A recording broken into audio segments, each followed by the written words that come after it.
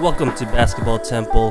Today we are going to teach you how to do a crossover from the bottom up. A crossover is basically a change in direction move where you begin to go one way, but then you change direction and go the other way.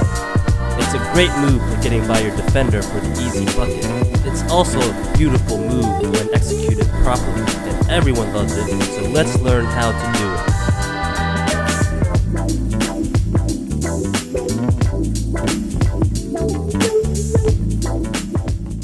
The first step in a crossover is change in direction footwork. Footwork is very important because it's your feet that gets by your opponent. For change in direction footwork, the first thing you want to do is to push off your back foot to begin going in the start direction. Then, in order to change direction, you plant your outside foot and push to go in the other direction. Here's a look at the top view. Again, I push off my back foot to begin going in the start direction. Then I plant my outside foot and push in order to go in the other direction.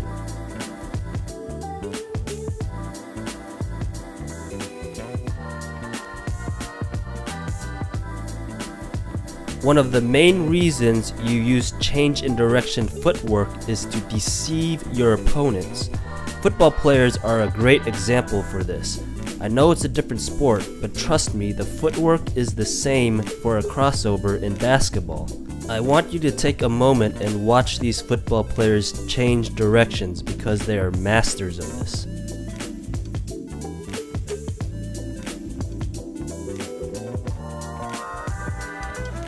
A great drill for practicing your footwork is simply placing two cones in front of you, one representing each foot of your defender, and practicing changing directions on the cones.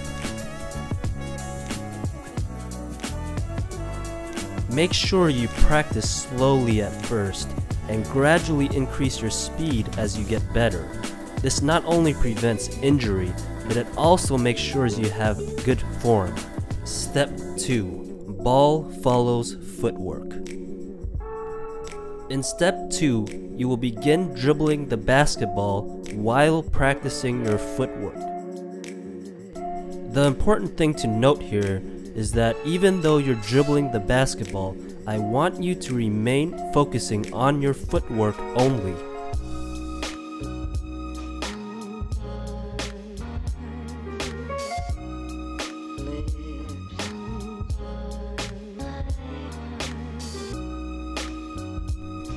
Try not to think about the ball.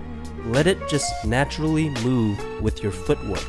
Also in step 2, don't worry about what your upper body is doing. Your upper body will move in rhythm naturally with your footwork as you focus on your footwork. The more aggressive you are with your footwork, for example, pushing off and exploding in the start direction, and planting your outside foot and changing direction, the more aggressive you are, the more your upper body will be in rhythm naturally with your lower body. Here's a quick look at the side view to show you the distance you should be when you make the move. You shouldn't be too far because the move won't work, and you shouldn't be too close because you'll get the ball stolen. You want to make sure you're about an arm's plus distance away.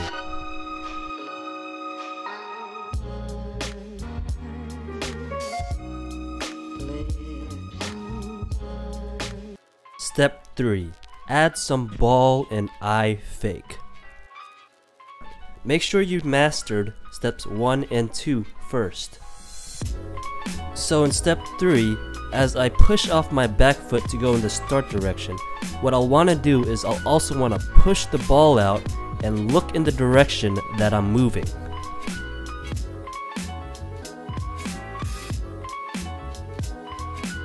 Again, as I push off my back foot to go in the start direction, I'll also push the ball out and look in that same direction.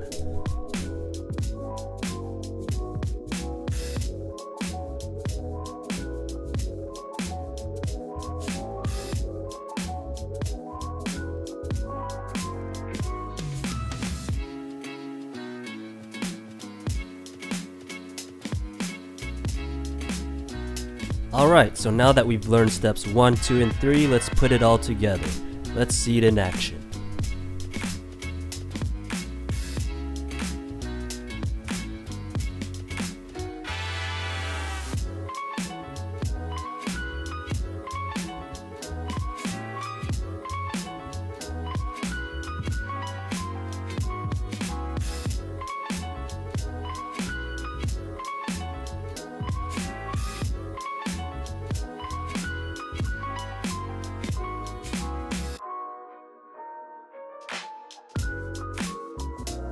And that's it.